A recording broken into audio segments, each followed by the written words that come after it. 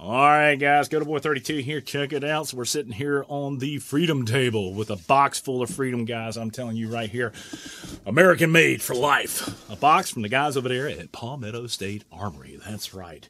It's Mother's Day, and we're having fun. And what's in this box? Well, I've kind of opened it before, but what we're going to do now is I'm actually going to open it up. We're going to go through the contents. This is their 10.5-inch build, and we're going to put this together, take it out, and shoot it. Then I'm going to bring it back, and we're going to accessorize it and turn it into something other than what you see right here. So here we go. Stand by. All right, so here we go, man. We've got this box opened, and guys, I am not exactly sure what they sent me. I thought they sent me the Nitride. It may be the phosphate finish, but I opened up the bolt, and on their description of the Nitride is supposed to be a 158 Carpenter steel. This has got 9310 on the bolt. Well, anyway, let's just have fun with it and open her up. Okay, so first of all, we've got the upper receiver. It is complete. You've got the A2 style grips. These are really, really nice. You got a front sight post, F-marked. You've got a A2 bird cage on this thing. It is chambered in 5.56 NATO 1-7 twist. And we got a regular old mil-spec charging handle here. We'll go ahead and tear the bolt apart here in a little bit. And then, yeah, mil-spec charging handle for assist. Split A forging. Pretty good. I don't have any complaints there. The Delta ring's kind of got a shiny finish to it. That looks pretty good. We got a, what do you call that thing? Bayonet lug. You got a swivel, front swing swivel right there. Let's go ahead and pull these off real quickly. Okay, that hurt. Anyway, Delta ring looks really good. Gas tube in place. It's centered. I'm liking it. Now, the barrel is supposed to be a nitride finish. Well, I did cut myself right there. Look at that. Ow. Man, I just am such a mess these days. Not a blim on it. Looks pretty good for a good old duty weapon. And then, like I said, guys, this has got we got a little special treat coming up here. All right, so let's go ahead and put these to the side. We'll go ahead and pull. You got the heat shields in here, single layered. We'll pull that bolt apart here in a minute. Let's take a look. Yeah, split my hand open up here. All right, so one of the first things I do, you know, mil-spec is mil-spec, no big deal. They're 3.3 ounces standard. Okay. One of the things I'm looking at right here is your castle nut. Hold on. All right, so one of the things I like is a steel castle nut. And that one is made of steel. I've had them made of aluminum or extruded, and they will crack like nobody's business. All right, let me look at the threads right here. One of the cool things that I absolutely love is seeing the threads and how defined they are right here. Another thing that I like is that this channel is absolutely perfectly centered in the buffer tube. Hold on one sec. I got a little AK-47 thing we're getting ready to start. Guys, this is one of the best stocks there is available. Fab Defense. This is their core GL thing. I think I'm pretty sure of it. But anyway, it's one of my absolutely favorites. Nice rubber padding here. Ergonomically, you got QD. All right, we're getting off subject here. So let's do this. I'm going to pull this off of here. The reason it's going on here is I want you to look at that channel. You see how it is not absolutely centered. It's thicker walled here than it is over here. That happens more often than you would think. And I've actually had a BCM product come out of the factory like that. So that's why this is going to go on an AK-47 build. This is going to be a fun little project, and we'll get that started here pretty soon. So anyway, back to this thing. I'm really happy about that. Now, you know my pet peeves when it comes to buffer tubes. Hold on. Pull out the old pick here. And let's listen to it. You can scratch a record of that thing.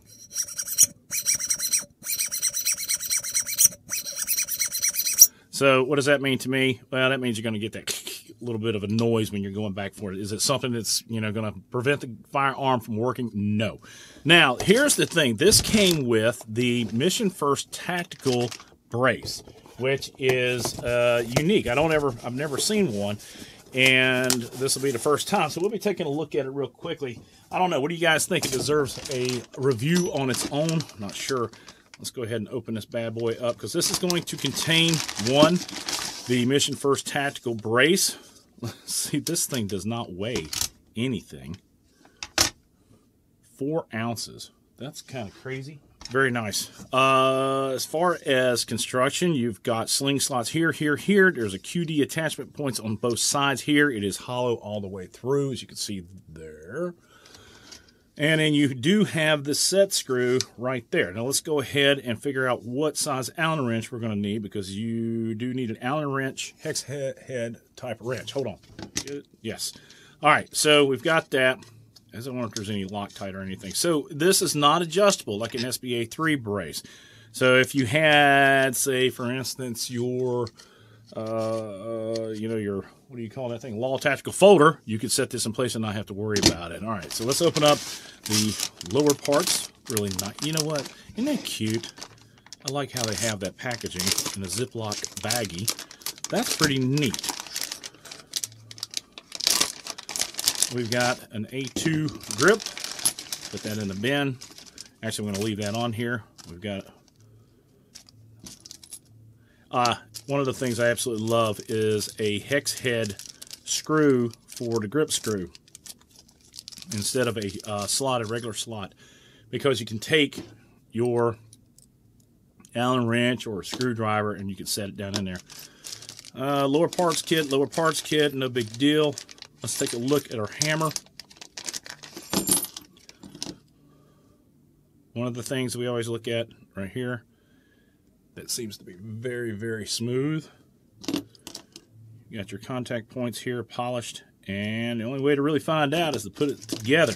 So let's do this real quickly. We're going to use, where you at? The old Pony Express here to put this guy together, and we'll take it out and run some test firings with it. Should be fun. But before we do, I got some special treat for you. I thought it'd be a lot of fun to put this guy on here. Now this is a Palmetto State Armory carry handle. That's right. And I'm going to put all the stuff to this on the links on my website, kb32tac.com. kb32tac.com. And I know who makes these for them, and this is pretty nice. As a matter of fact, what we'll do, I'm actually going to do a review on this independently, and we'll do a comparison between this, Colt, FN, a couple of the other manufacturers. 9.2 ounces. Hold on. Here's a UTG Pro. These are made in America. 9.2 ounces. So anyway, kind of be cool to see what the differences are between these two. Sometimes, like right here, I can tell.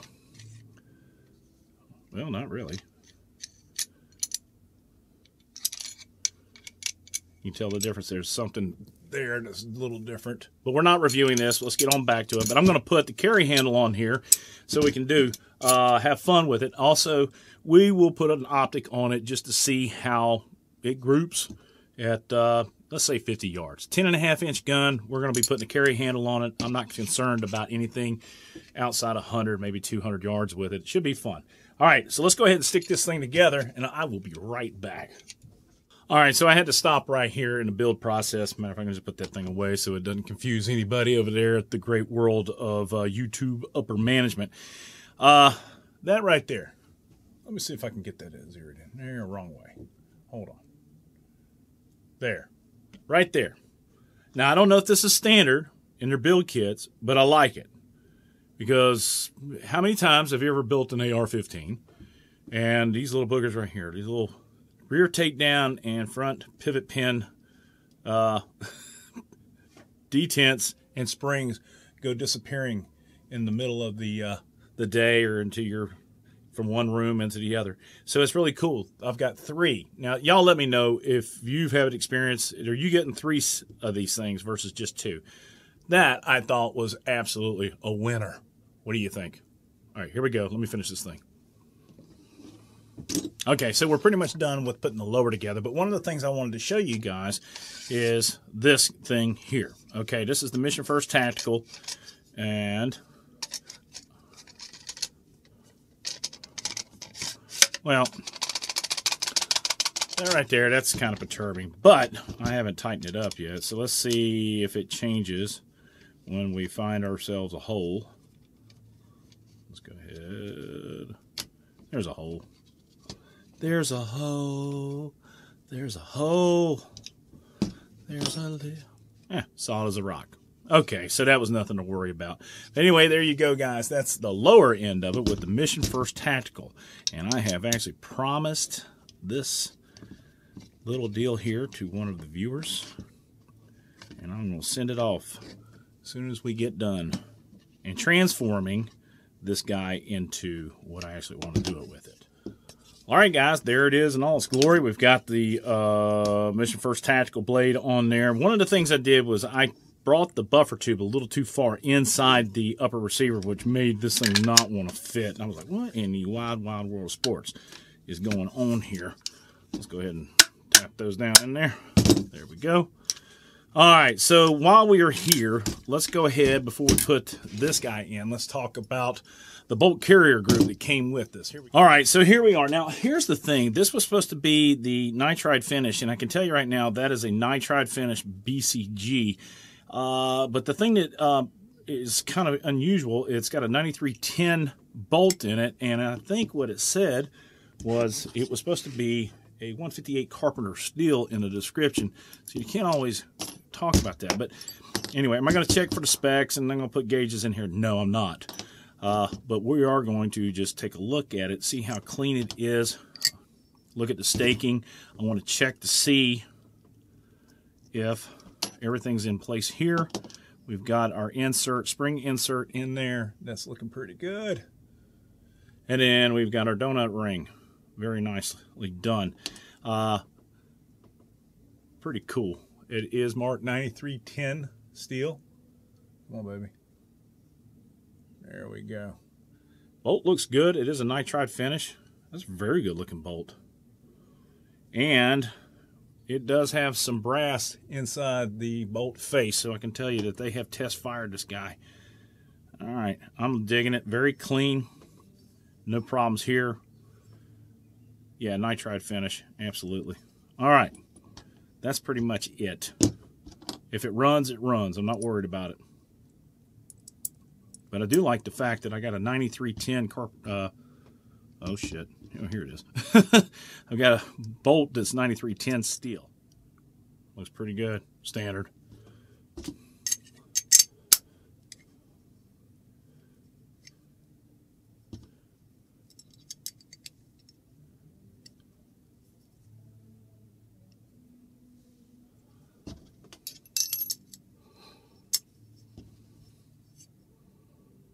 Okay, and the firing pin retaining pin is a firing pin retaining pin. Firing pin retainer pin. Okay, let's go ahead and put this bad boy together.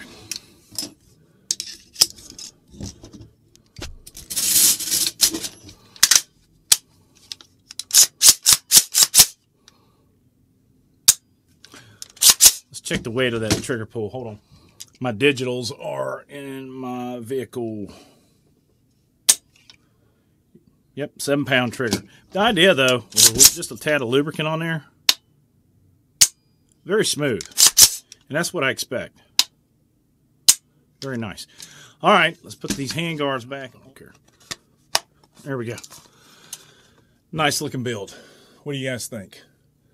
$419. I'll go ahead and put the link at kb32tac.com so you can head on over there if this is something that you're interested in. I like a good old truck gun. This is a good truck gun. I don't really leave any guns in the vehicle, but this is a good one to have. Now, as far as upgrades, where do we do with our carry handle? Here we go. Go ahead and put the carry handle on.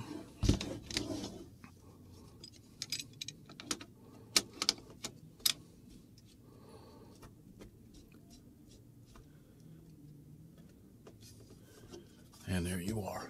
Wow, now she's looking good. All right, so this is the basis of a project that we're getting ready to start. We're going to do a pin and welding. We've figured out how to go ahead and get that muzzle brake out. So we're getting 16 inches. We're going to put an M4 stock on it and quad rail. But it's going to be a lot of fun, and I want to bring you guys along for the journey. All right, so if you liked the video, please give it a thumbs up. Subscribe if you haven't already done so. Support the red, white, and blue. Support those people who support and enforce our Constitution 24/7 for our freedom, because freedom's not free. Did I already say if you like the video, give it a thumbs up and subscribe? I think it did. It's been a long day. It's Boy 32. I'm out of here. Y'all be good.